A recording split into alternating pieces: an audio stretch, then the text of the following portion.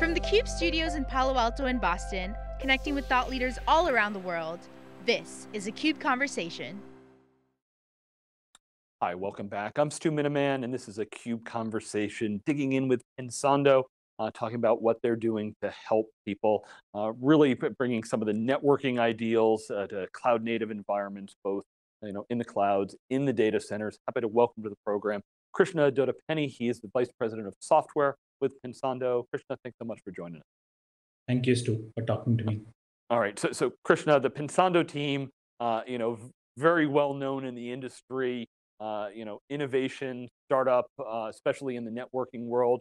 Give us a little bit about your background specifically, how long you've been part of this team, and what helped you and the team start Pensando.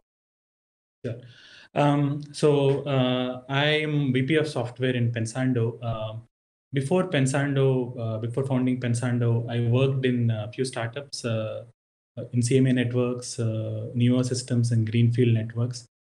All those three startups have been acquired by Cisco. My recent role before this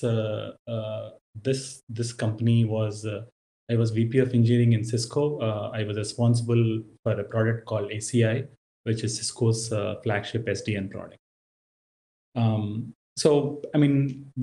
Why did we found Pensando? So when we were looking at the industry the last few years, right? The few trends that are becoming clear. So obviously we have a lot of enterprise background. We were watching, ACI being deployed in the enterprise data centers. One sore point for customers from operational point of view was installing service devices, network appliances, or storage appliances. So not only the operational complexity that these devices bring in, it's also they don't give you the performance and bandwidth and PPS that you expect for traffic, especially from east-west. So that was one major issue. And also, if you look at where the intelligence is going, this has been the trend. It's been going to the edge. The reason for that is the routers or switches or in the devices in the middle, they cannot handle the scale. The bandwidths are growing, the scale is growing, the stateful stuff is going in the network, and the switches and the appliances are not able to handle it. So you need something at the edge, close to the application, that can handle this kind of services and bandwidth. And the third thing is obviously, x86, few years back, every 2 years, you're getting more transistors. Obviously the Moore's law ended, and we know how that part is going. So the x86 cycles are more valuable, and we don't want to use them for all this network services, including SDN or firewalls or load balancers or NVMe virtualization. So looking at all these trends in the industry, we thought there is a good opportunity to do a domain-specific processor for I/O and build products around it. That's how we started Pensando. Yeah. So Krishna, it's always fascinating to watch. If you look at startups, they are often product of the time that they're in and the technologies that are available. Sometimes there are ideas that it takes a few times and maturation of the technology, and other times I'll hear teams and they're like, oh well, we did this, and then oh wow, there was this next new innovation that came out that I wish I had that when I did this last time. So we do a 2.0 or 3.0 generation. We've been talking about distributed architectures for well over a decade. It's been a long time now. In many ways, I feel edge computing is just the latest discussion of this. But when it comes to you've got software under your purview. What are some of the things that are available for Pensando that might not have been in your toolkit 5 years ago? Yeah, so the growth of open source software has been very helpful for us because we built a scale-out microservices-based controller. Right? The last time around when we were building that, we had to build our own consensus algorithm. We had to build our own distributed database for metrics and events and logs. So right now, we have, because of open source thing, we leverage etcd, Elastic, Influx, in all these open source technologies that you hear. Since we want to leverage the Kubernetes-based ecosystem, that helped us a lot. At the same time, if you think about it, right, even the software which is not open source, closed source thing are maturing. If you talk about SDN, 7-8 years back, It was like, there are N versions of doing of SDN, but now the industry standardized on EVPN, which is one of the core pieces of what we do. We do a SDN solution with EVPN. So, it's more of, the industry is coming to a place where, these are the standards and this is the open source software that you could leverage and quickly innovate compared to building all of this from scratch, which will be a big effort for a startup to succeed and build it in time for your customer success. Yeah, and Krishna, you talk about open source, not only in the software, it's in the hardware standpoint. I think about things like open compute or the proliferation of, GPUs and TPUs and everything along that. How has that impacted, what you've built? So, I mean, it's a good thing you're talking about. For example, we are working in the future in OCP card, right? It's a good thing that OCP card goes into a HPE server, it goes into a Dell server. So pretty much, we want to, see, our goal is to enable this platform that what we built in, all the use cases that customer could think of, right? So in that way, hardware standardization is a good thing for the industry. And then same thing if you go in how we program the ASIC, right? We are about standards of this P4 programming. That's an industry consortium, led by a few people. We want to make sure that, we follow those standards. So for the customer who's coming in, who wants to program it, it's good to have a standards-based thing rather than doing something completely proprietary. At the same time, you have to enable innovations, and then those innovations, you have to push it back to the open source. That's what we're trying to do with P4. Yeah, excellent. I've had some real good conversations about P4 and the way Pensando is leveraging that maybe a little bit differently. And that, you talk about standards and open source. Oftentimes, it's like, well, is there differentiate? There's certain parts of the ecosystem that you say, well, it's kind of been commoditized. Obviously, you're taking a lot of different technologies, putting them together. Help share the uniqueness of Pensando, what differentiates what you're doing from what was available in the marketplace, or that I couldn't just, cobble together, a bunch of open source hardware and software together.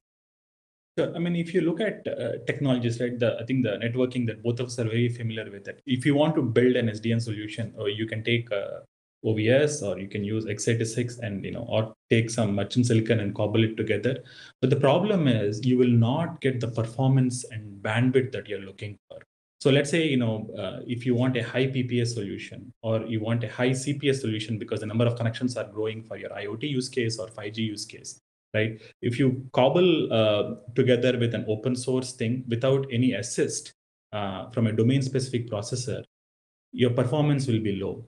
So that is that's one of the enterprise side. In the cloud use case, right? As you know, you're trying to pack as many VMs as containers in one server because, you get charged. The customer, our customers make money based on that, right? So you want to offload all of those things into a domain-specific processor that what we built, which we call the DSC, which will do all the services at pretty much no cost to x86. x86 you'll be using 0 cycles for doing features like security groups or VPCs or VPN or encryption or storage virtualization, right? That's where our value comes in. If you count the TCO model using bunch of x86 cores or bunch of ARM cores or AMD cores compared to what we do, our TCO model works out great for our customers. That's why there's so much interest in our product. Excellent. I'm glad you brought up customers. Krishna, one of the challenges I have seen over the years with networking is it tends to be, a completely separate language that we speak there. It's, a lot of acronyms and protocols and, not necessarily accessible to people outside of the silo of networking. I think back to, SDN, people on the outside would be like, that stands for still does nothing, right? Because it's like networking, mumbo jumbo there.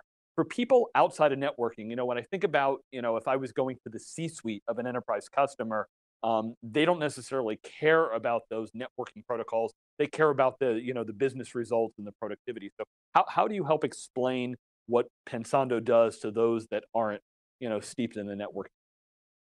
So the way I look at it, right, what is customer looking for? Yeah, you're right. Customer doesn't know what encap you use. Customer is looking for his operational simplicity, and then he wants looking for security. right? And if you look at it, sometimes, both are like in orthogonal. If you make it very highly secure, but you make it like 10,000 operational procedure before you deploy a workload, that doesn't work for the customer because the operational complexity increases tremendously, right? So where we are coming in is that we want to simplify this for the customer. There's a very simple way to deploy policies. There's a simple way to deploy your networking infrastructure. And the way we do it is we don't care what your physical network is in some sense, right? So because we are close to the server, that's a very good advantage we have. We apply the policies before even the packet leaves the server, right? So in that way, he knows his fully secure environment, and you don't want to manage each one individually. We have this product called PSM, which manages all the servers from a central place, and it's easy to operationalize a fabric. Whether you talk about upgrades or you talk about deploying new services, it's all driven with REST API, and you have a GUI, so you can do it at a single place, and that's where a customer's value is, rather than talking about, as you're talking about, encaps or exactly the raw throughput. That is not the main thing that they wake up every day. They wake up every day thinking about it. Do I have a security risk? And how easy for me is to deploy new services or bring up new data centers. All right, Krishna, you're also spanning with your product a few different worlds out there. Traditionally, if I think about an enterprise data center versus hyperscale public cloud and edge sites, it comes to mind very different skill sets for managing them. Different types of deployments there. If I understand right, you were going to play in all of those environments. So talk a little bit about architecturally how you do that, and just where you sit in that overall discussion.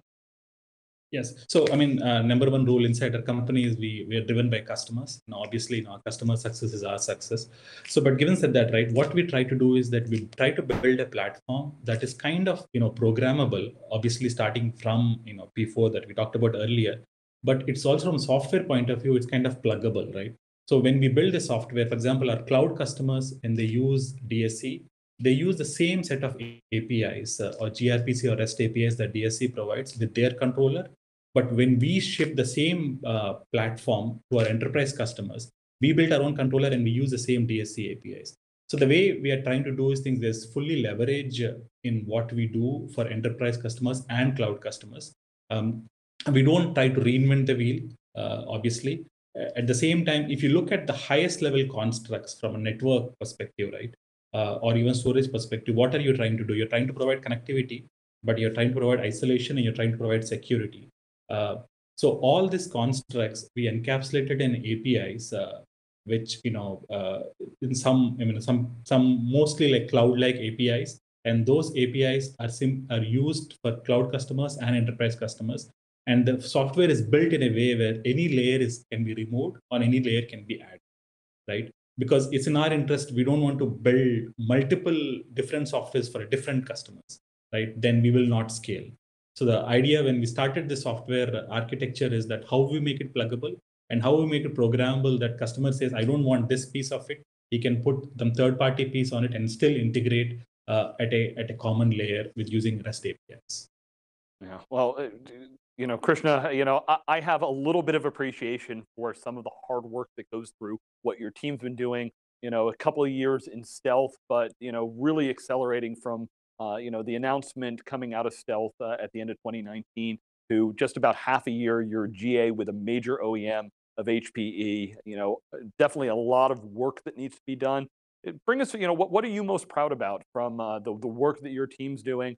We don't need to hear any, major horror stories, but, there always are some of those, knot holes or challenges that, often get, hidden behind the curtain. Personally, I'm most proud of the team that we built. Obviously, our executives have a good track record of, disrupting the market multiple times. But I'm most proud of the team because the team is not just worried about technology. There are very senior technologists and they're great leaders, but they're also worried about a customer problem, right? So it's always about getting the right mix of execution combined with technology is when you succeed. That is what I'm most proud of. We have a team with independent leaders running all these projects independently. and then releasing almost, we have a release every week, if you look at all our customers, right? And then, being a small company, doing that is is pretty challenging in a way, but we came up with methodologies where we fully believe in automation. Everything is automated. And whenever we release software, we run through the full set of automation so that we are confident that customer is getting good quality code. It's not like, we cooked up something and they should be worried when they need to upgrade to this software.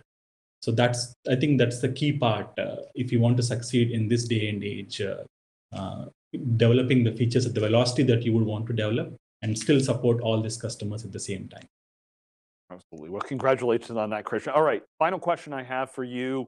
Give us a little bit of guidance going forward. Often when we see a company out and we, try to say, oh, well, this is what that company does. You've got a very flexible architecture, a lot of different types of solutions. What kind of markets or services, might we be looking at from Pensando, down the road a little bit ways? So I think we have a long journey ahead. So we have a platform right now. We already, we have a varied way. We are shipping. The platform is already shipping in a storage provider. We are integrating with premier clouds, public clouds, and enterprise market. We already deployed distributed firewall. Some of our customers deployed distributed firewall. So, so if you take this platform, it can be extendable to add, all the services that you see in data centers on clouds, right? But primarily we are driven from a customer perspective and customer priority point of view. So where we will go is we will try to add more edge services. We'll try to add more storage features. And then we are also, there's initial interest in service provider market, what we can do for 5G and IoT, because we have the flexible platform. We have to see, how to apply this platform to these new applications. That's where probably we'll go in future.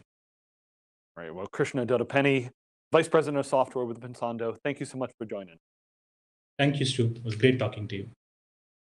All right. Be sure to check out thecube.net. You can find lots of interviews from Pensando. I'm Stu Miniman, and thank you for watching theCUBE.